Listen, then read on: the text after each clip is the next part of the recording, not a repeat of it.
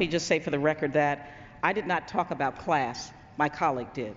Let me as well say to you that if you talk to the American people, they believe in fundamental fairness. I don't think that the American people do not believe in fairness. I further don't believe that American people live in a nation where they don't believe that they can ever accomplish the American dream. I don't believe that the American people believe that they cannot climb the ladders to success. I do not believe that we live in a nation where people do not believe that they can rise above their circumstances. So let me just say to my colleague, it's not about class.